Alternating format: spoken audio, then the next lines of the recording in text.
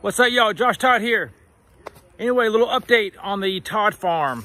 You know, the cat I was talking about earlier and a few other videos about, and I had to put up the fence around the little small garden. Well, I found the cat or cats inside of the chicken coop yesterday. So they're eyeballing my baby birds, almost like Tweety and Sylvester, you know, the cartoons. Well, I got to figure out a way to keep these cats from getting my birds, because I know that here soon in the next week or two, I need to let them out, or at least the bigger ones out of the small coop and get them into the larger fenced in area. But I can't do that if I have cats inside of the actual coop. I'm gonna have to outsmart the kitty cat. So what I did is I took all of my tent stakes. You know, luckily I have a lot of camping gear, and I took a bunch of tent stakes and I staked down the fence all the way around, which I probably should have done in the first place. You know, live and learn. But so I'm on cat watch, meow, and trying to make sure that the cats can't, you know, get in, and that's what I'm waiting on to really, you know, let out some of these birds. Some of them are getting big enough that it's time, but it's not safe. So got to figure it out.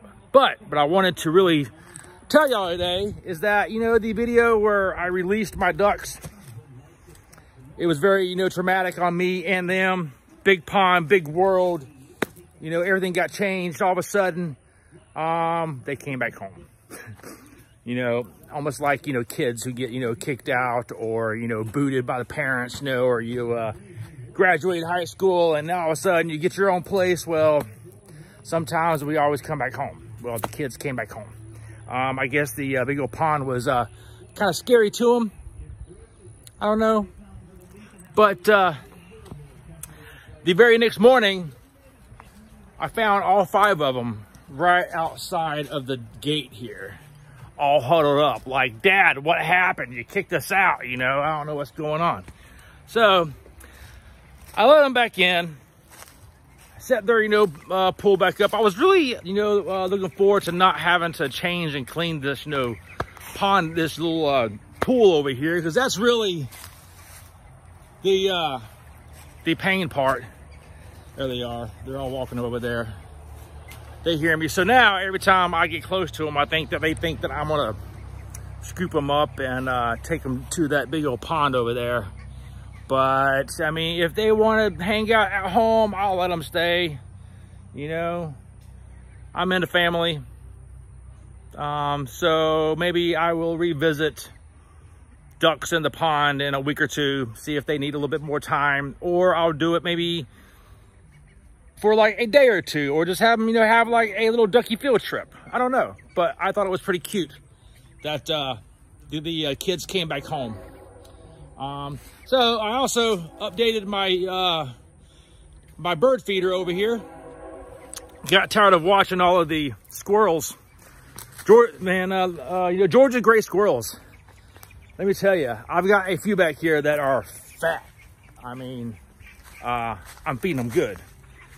So my Aunt Rhonda, I appreciate you, sent me some pictures and some ideas on a feeding system that would help me out as far as keeping away squirrels. Well, the squirrels have still found it, but it's not in like an open trough or a open food dish, so I don't think they're getting as much as they were. It's not like a buffet now. They have to work a little bit harder. It's easier on me because I can fill up the bucket and the cooler. It's got tops on it. It stays fresh, doesn't get soaked. I don't have to actually feed them and scoop it every single day. I still check it daily, but you know, I don't have to, you know, I don't know, it's just one less thing, you know, which I like that. So the birds that my neighbor's cat are trying to get, I've showed y'all, you know, but they're in here. They're still tiny, and as you can see, some of them are getting bigger size, and it's definitely time to let them out. Or, I mean, I would like to, you know, let them free and roam around and play with the turkeys and the other chickens and actually learn to, you know, scratch and, you know, forage for you know, food instead of, you know, eating the chick food every day. But yeah, so update. The ducks came home. It's kind of cute. But yeah, anyway, stay safe, sanitize, like, subscribe, and check you later.